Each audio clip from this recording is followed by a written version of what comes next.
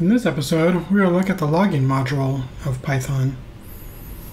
To start out, we'll just create a simple log using the logging module. Let's check it out. So first, we just need to import logging. And we just needed to create a basic config. We'll give it a file name to use. Oops. File name's a parameter. Let's make a sample log.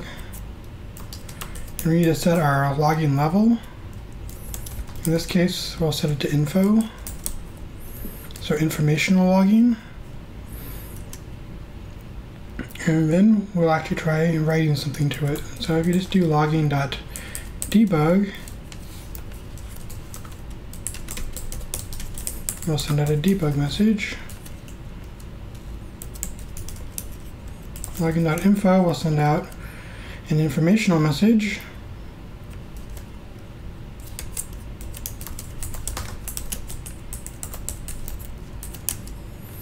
And we'll also log an error.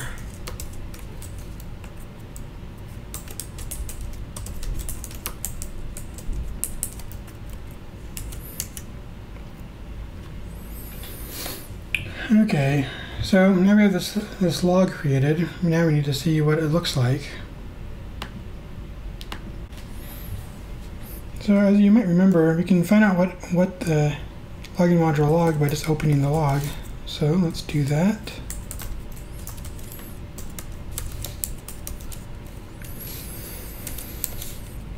And that'll open it in read-only mode.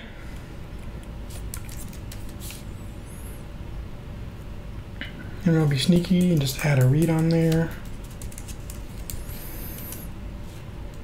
And then we'll just print out F. Whoops.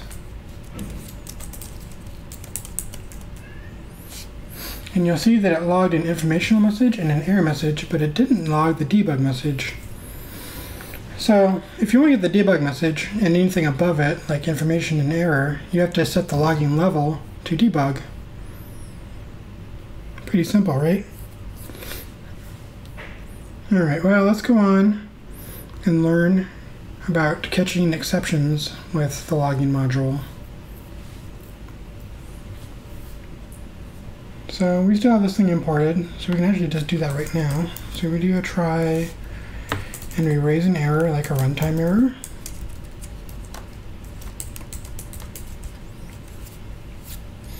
And we have an accept. And we'll catch the runtime error that we just raised. And we'll log the exception. And you can put some kind of custom error message here if you want to, or not. It doesn't matter. Whoops. I did that wrong. It's supposed to be logging.exception. Alright, so that should have logged something. So let's go back and open this up again. And we'll just print it again. Let's see what we get. So this automatically logged our message error, and then it logged the traceback as well, which was that we raised a runtime error.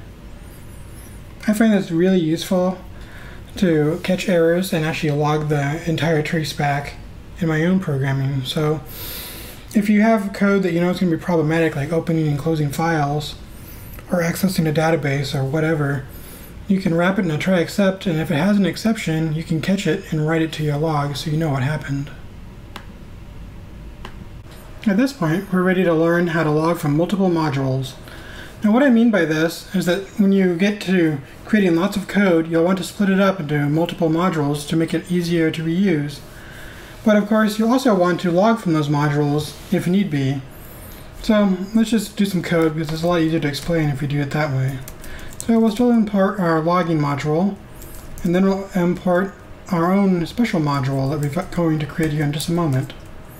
We'll call it other mod, and we'll create a function called main, and we'll create our logging config. And it's the same file name of some sort. Call it a test log. And we'll set our logging level. info. And now we can log something, like the program started. This is actually pretty common, at least it is in my programs. And let's get a result from our other module that we're going to create. Now this other module will have an add function, and then we'll log some more info that tells us that this particular program is done. All right.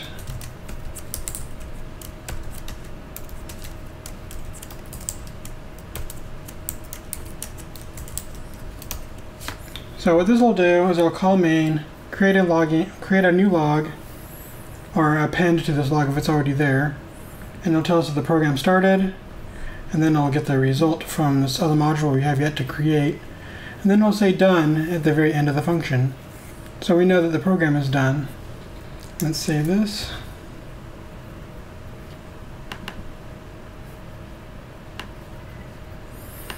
And we're just going to call this main log.py. And now we just need to create another one. And this one will also need the logging module, because we want to log from it as well. Actually, let's comment this one so we know which one is which. So we'll make sure this one is called othermod.py, so we know where we are. And now we need to create our add function. It accepts two arguments, x and y, and it'll return x plus y. That seems pretty simple. We also need to log something. So let's do a logging.info. Added to %s and %s. Get %s. %. We have x, y, and x plus y. Alright, that looks good. And save this one as well, and make sure we call it the correct name, othermod.py. Alright, we should be ready to rock and roll. Let's give this a go.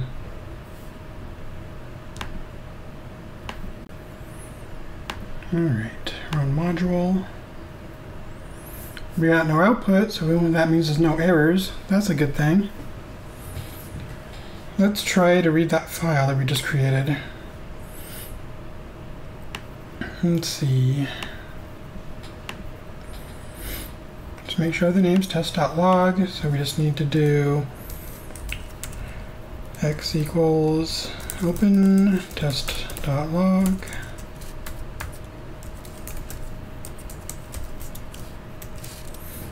.read, and we just need to print out x. So as you can see, it says that we have 3 messages. Program started, it added 7 and 8 to get 15, and then it printed done. There is a slight problem here in that we don't know which module printed what, or in other words, we don't know which one logged what, unless we actually go back and read the code. So let's see if we can fix that.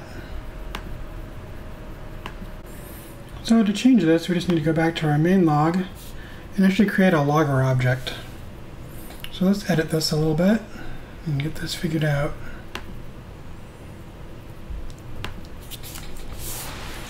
So let's see, we'll create a logger object and we'll get the logger. In this case, we'll call it an example app. That's exactly what this is. And we don't need this line anymore.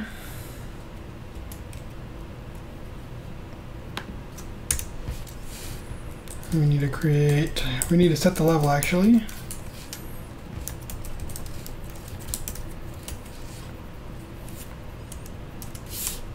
And then we actually need to connect to the file like we were doing previously. It's a little bit different because actually we need a logging file handler.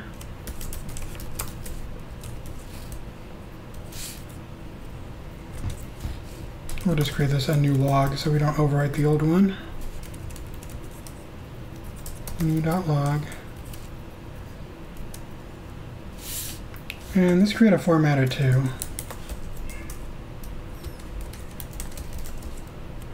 Formatter. This will actually help us to get the format that we need out of it.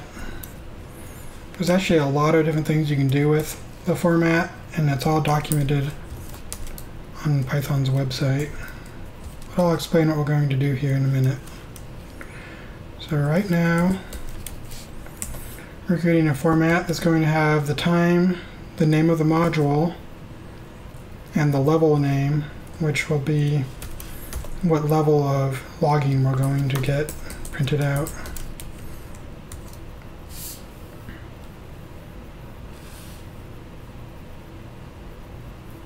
So let's see here.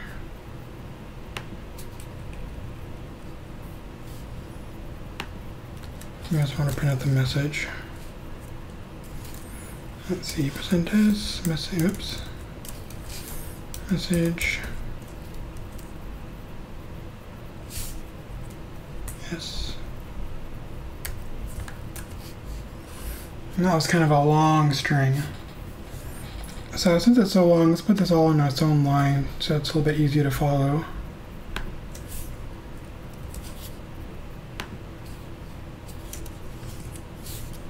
Call this the format string. There it is. And I'll put it in there. Alright. Now we just need to add that to our handler, to our logger. So logger, that's set formatter.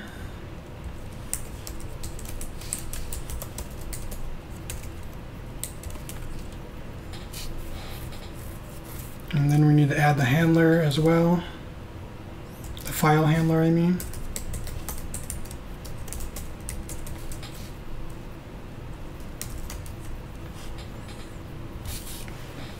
And then the rest can be basically the same, except that we want to call logger instead of logging.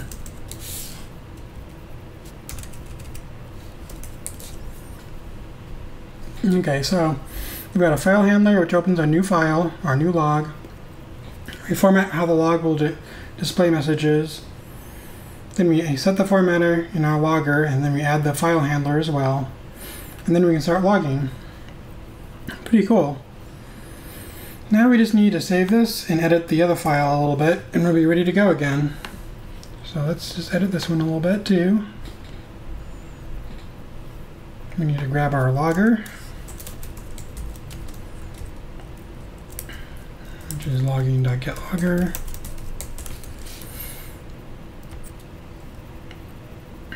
And we need to make sure that we call it the right thing. So in this case, we gotta call it example app, and I'll give it the name of the module and the function name as well.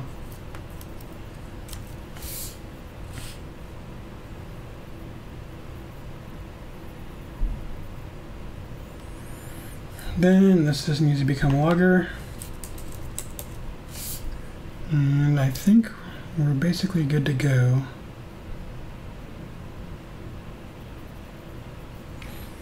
Let's see if we got this all correct. If I've got a typo in here. Run module. Yeah, I got a typo. So let's jump back to the main one and try to figure out what this is talking about.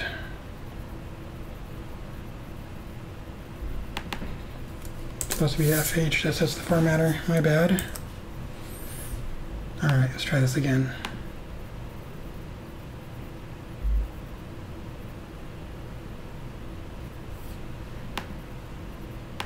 Well, that looks to be quite the mess. Let's see if we can figure this out.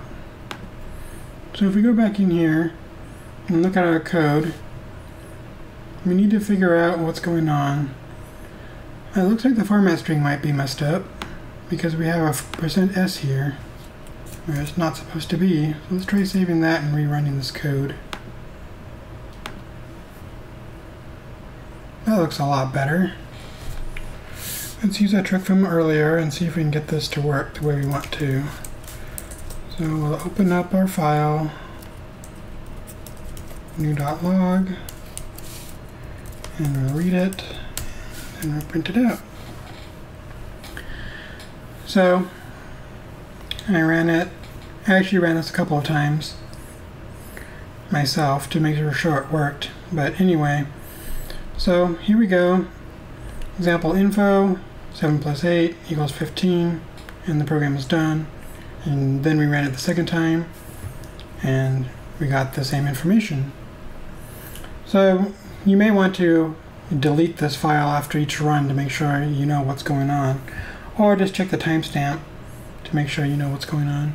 Either way, you can see how this helps, because now we know that the example app, or the main application, called it, and then our other mod, or our other module that we have in its add function, called info and added stuff together.